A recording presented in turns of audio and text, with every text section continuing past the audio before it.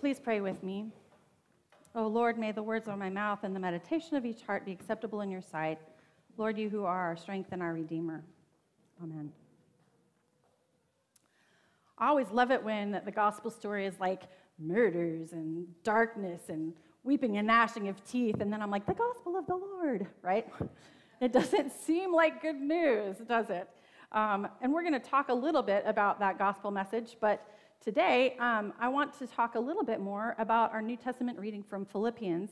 And this isn't because I don't want to preach on such a negative passage, although, yay, I don't have to preach on the negative passage, but one of my very favorite passages is Philippians 4, verses 1 through 9, specifically 4 through 9. A lot of you know that when I'm finished preaching, I'm always like, oh, this is one of my favorite passages. And I say that all the time, so I don't know. I guess I like Scripture. But when people ask me, and it really comes down to it, and they say, what is your favorite verse? This is one of my top 3. This is one that I will name almost regularly. So I'm excited to talk a little bit about it this morning. Paul begins this 4th chapter to the Philippians with an encouragement to a colleague named Syzygus. And he is encouraging that colleague to help the women that are leading the church in Philippi. It's been a struggle, and so he's encouraging them to work together as a group to share and spread the gospel message. And so he begins this passage with one of the most encouraging pep talks I've ever heard that you can read in the New Testament. As an athlete, I picture this as one of those moments where you're in the locker room, right? And the anticipation, and you're going to go out there and you're going to get the job done. And as a culture, we often listen to pep talks in the locker room. You know, during halftime, we want to hear what the coach is saying to get the team revved up again. Or we celebrate them in feel-good sports movies. How many sports movies have you seen with a good ending where we didn't hear that very famous pep talk in the middle, getting everybody ready to go out and face the challenge? And we even embrace a few historical pep talks, such as the one Herb Brooks shared with the 1980 U.S. hockey team as they went out to beat Russia, which has been the best hockey team in the world for decades. That might have gone a little something like this. Great moments are born from great opportunity. And that's what you have here tonight, boys. That's what you've earned here tonight. One game. If we played them 10 times, they might win 9, but not this game, not tonight. Tonight, we skate with them. Tonight, we stay with them, and we shut them down because we can. Tonight, we are the greatest hockey team in the world. You were born to be hockey players, every one of you, and you were meant to be here tonight. This is your time. Their time is done. It's over. I'm sick and tired of hearing about what a great hockey team the Soviets have. Forget them. This is your time. Now go out there and take it. I might have seen the movie a few too many times. Miracle, if you haven't seen it, it's a great, great movie. But that is Herb Brooks' pep talk to this team, and they go out and they win because they're so inspired. So as a person of faith and as a pastoral coach of sorts, I want to start out today by listening again to these words of Paul in Philippians. And I'm going to invite you to sit back, maybe take a pencil or a pen and take some notes on a piece of paper, or make a few mental notes about the words and the phrases that particularly stand out to you as we go through this greatest of pep talks in the New Testament. So just take a minute to listen and hear the words that stand out to you and hold on to those, okay? So from Philippians chapter 4. Rejoice in the Lord always. Again, I will say rejoice. Let your gentleness be known to everyone. The Lord is near. Do not worry about anything, but in everything, by prayer and supplication, with thanksgiving, let your requests be made known to God. And the peace of God, which surpasses all understanding, will guard your hearts and your minds in Christ Jesus. Finally, beloved, whatever is true, whatever is honorable, whatever is just, whatever is pure, whatever is pleasing, whatever is commendable, if there's any excellence, and if there's anything worthy of praise, think about these things. Keep on doing the things that you have learned and received and heard and seen in me, and the God of peace will be with you. Amen. Good job. Oh, that brings me such hope, too. Every time I read this passage, it brings me hope and a new purpose. And it reminds me that we all have such opportunity to share good news, and that we already have exactly what it takes to do that. That there's so many good things to think on and to share with people. And so we can share that gospel in a meaningful way. And so I wonder, what does this passage make you want to do? Because these words aren't just feel-good words that we hear and then walk away smiling, right? It's just like any other pep talk. My job is to give you the pep talk, and then you walk out of here and go do something. They're words that are written to inspire the community to work together. So we come together as the gathered church, but then we also go out as the scattered church to share the gospel in word and deed. Too many times, though, I think we hear these words and we get revved up, but then we wonder, what do these words really mean? What am I really called to do? So I want to take a minute and have you turn to someone sitting next to you. And I want you to share the words that stuck out to you. And I want you to talk about what those words actually mean. What would it mean for you to take that word or that phrase and do something with it? And if you're online, I invite you to share that with someone else or start a text conversation, but reach out to someone and let's talk about what these words and this passage means for us. What are we meant to go out and do? So now it's your turn to talk to each other. Which means talk.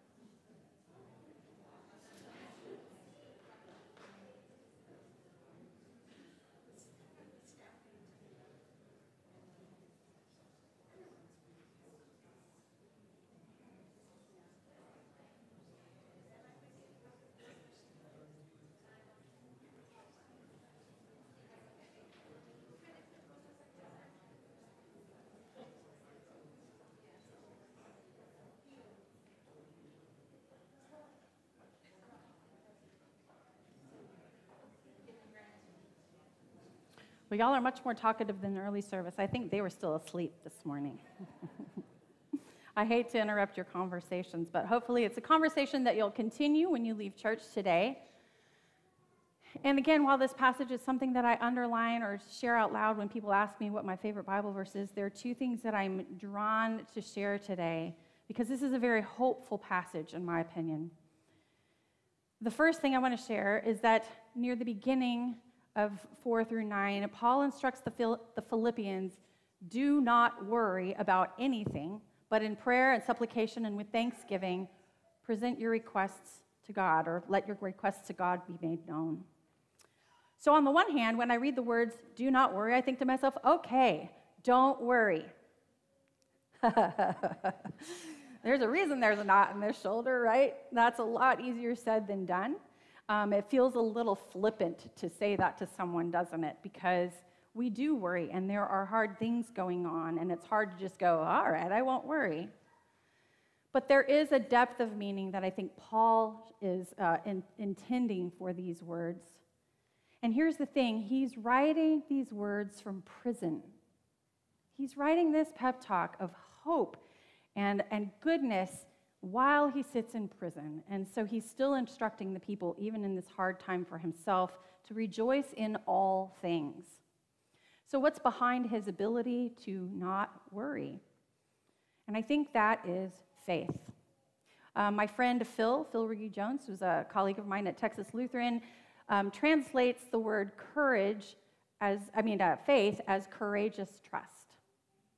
And this past week, I learned that the word courage comes from two roots, meaning with and heart. So with all your heart or wholeheartedly. So when you have courage, you do something wholeheartedly without fear. Courage doesn't mean you're going to not think on the hard things or what needs to be done, or that you're going to sit back and wait for a lightning bolt to just come down and fix everything, right? But courage means letting down your guard and being vulnerable and sharing God's love, even in the face of difficult things, and being able to do so joyfully because our trust in God's love and mercy is greater than whatever hardships we face. Do not worry. Says, God, I don't know how this is going to turn out, but I know that you are with me, and I know that whatever the outcome is, you are by my side. Do not worry, says, God, please help me with this struggle because I'm so grateful and thankful that I can turn to you for strength and guidance. And I rejoice that you listen and hear me.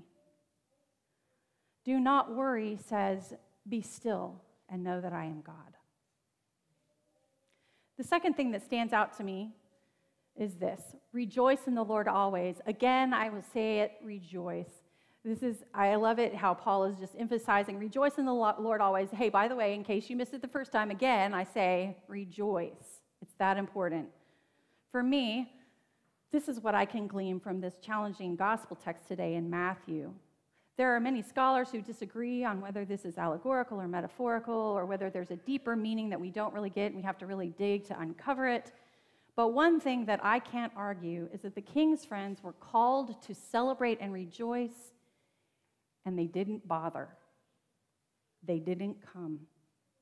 They didn't think it was necessary to stop what they were doing and rejoice on a joyous occasion. In fact, they even got a little bit malicious about it. Sometimes I think I feel a little malicious when somebody wants me to be in their joy and I'm not feeling it. And when the whole marketplace or the city was invited, they did, but there was one who came, and he came half-heartedly. He didn't put on the traditional robe. He just came and sat. Maybe he just came for the food, but he definitely wasn't there to celebrate fully. Paul says, in whatever circumstance, and for him right now it's jail, we can and we should still rejoice, always. It's a hard way to live, but there is a place for both things.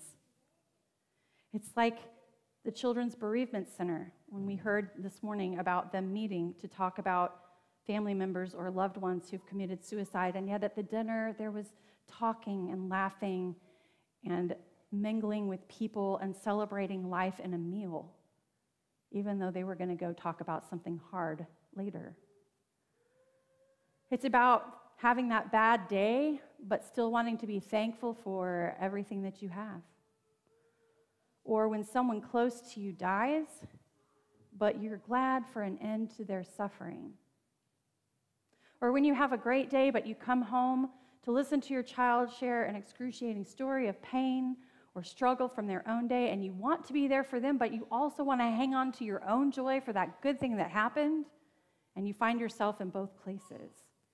And that's the thing, right? Sorrow and pain and anger and sadness coexist with joy all the time.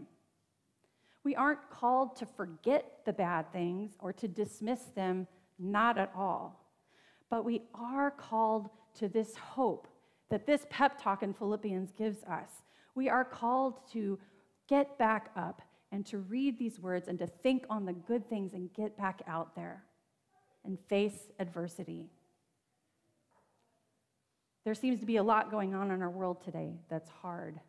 So maybe these words are especially important for us this week. Rejoicing is always a complicated thing.